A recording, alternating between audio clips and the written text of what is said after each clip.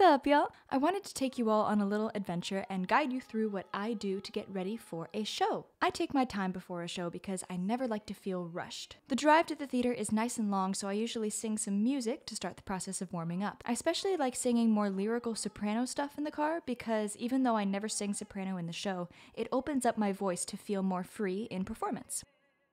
I get to the theater and sign in on our call sheet so that the stage manager knows I'm here, and if I have time, I'll steam my voice for a bit. Theaters are very dry places, so it's good to make sure that your throat is moisturized. At around 6:30, 6:45, warm-up begins.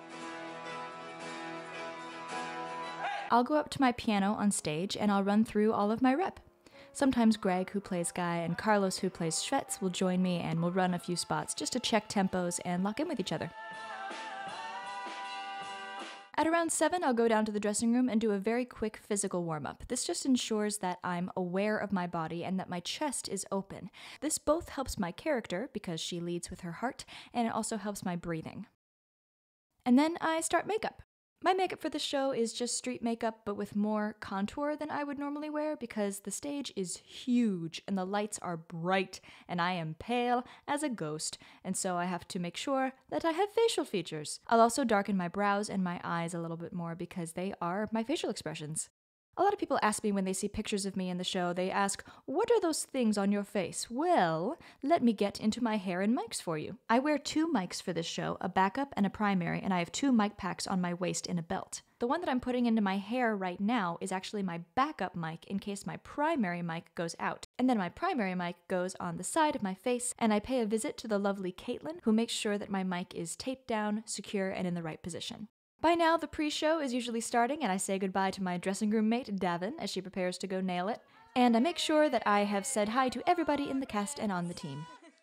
And at that point, I get into full costume, making sure that all of the little details are there, like my jewelry, my watch, and very importantly, that my props are in my pocket. I also always brush my teeth before a show. Very important. I'll use the pre-show music to warm up a little more, as well as sing a few tough passages from the show to make sure my placement is there.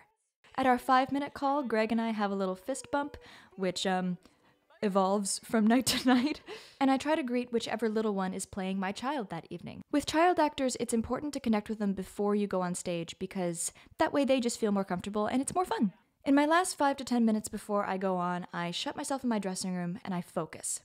Getting into character is something I get asked about a lot, and from day to day, it varies wildly. It's totally different depending on where my emotional levels are at. But generally, I go through some of the text in the show, I do a lot of pacing, and a lot of visualizing so that I'm nice and focused. Or alternatively, if I'm feeling a little down that day, dance party!